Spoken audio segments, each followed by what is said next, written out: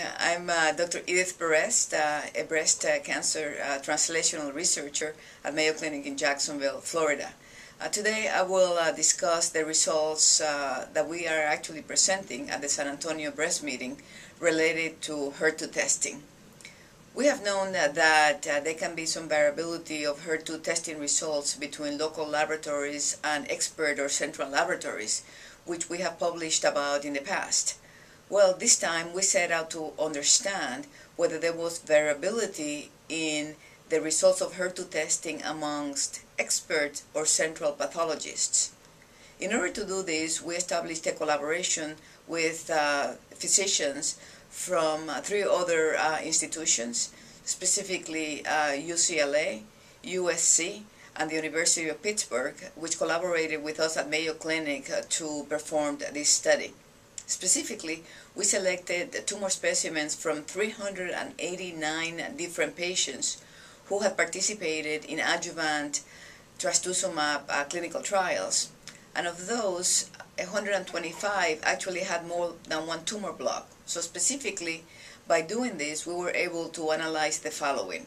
Number one, is there concordance or discordance of HER2 results amongst expert pathologists? And if it exists, what is it?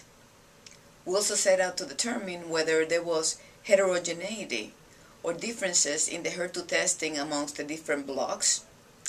Additionally, we wanted to figure out whether we could adjudicate any differences that existed among the pathologists if we met face-to-face to look at the slides. And fourth, we also set out to determine whether there was any potential benefit of trastuzumab, also known as Herceptin, for the few tumor specimens that have been deemed to be HER2 normal by the central pathologists, although initially they had been read as positive by central laboratories. So for this study, we selected the tumor specimens, we recut the tumor blocks, sent them to the different pathologists, after which each different pathologist analyzed the tumors both for the protein and the HER2 gene. We then looked at the results from all of the pathologists, analyzed the data, and found the following. There was actually an 8% discordance amongst the readings of pathologists for the HER2 protein, and there was an identical discordance for the reading of the pathologists for the HER2 gene. This was of some surprise to us because some people would have thought that there would be higher concordance for the analysis of the HER2 gene by FISH versus the protein analysis by immunohistochemistry. But again, our results demonstrated similar discordance for the two technologists. On the other hand, there was pretty good concordance for the two technologies, and that was a concordance rate of 92% for each one of the two tests.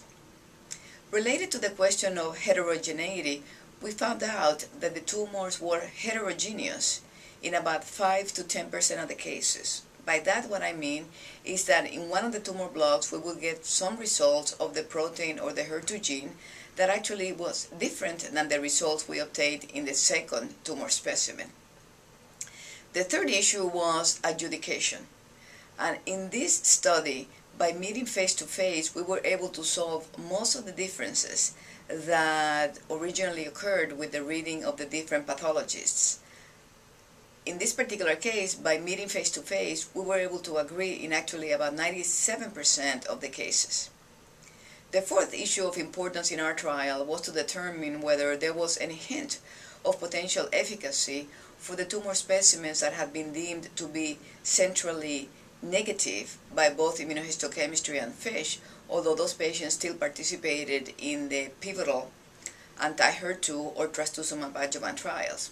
Well, in N9831, which was the study that I had the honor of leading here in North America, we had a total of 103 patients who were enrolled in the trial based on local laboratory testing saying that the tumors were HER2 positive, but centrally they were found to be HER2 negative. So out of those 103, we found tumor specimens in 59 of those patients. So we retested all of the tumor specimens, and we actually found some very interesting things that I think are very helpful for clinical practice. Specifically, we found that of those 59 specimens, actually in 6 of them, when we retested the tumor specimens again, we found that there was some positivity. Additionally, when we looked at the potential benefit of trastuzumab, it appeared that those patients whose tumors were centrally negative actually appeared to derive some benefit from trastuzumab, but the difference was not statistically significant. So as a conclusion of our studies, we found that there were discordances amongst expert pathologists, although they occurred in only 8%, which could or could not be potentially very important for patients. We also found that by adjudicating or meeting face-to-face, some of the differences really could be ironed out. And number 3, we found that we must be a little bit careful with generalizing that tumors that are HER2 normal or negative really would predict for benefit to trastuzumab, because in some of our patients the tumors were just heterogeneous, which may explain some of the correlations that have been made so far.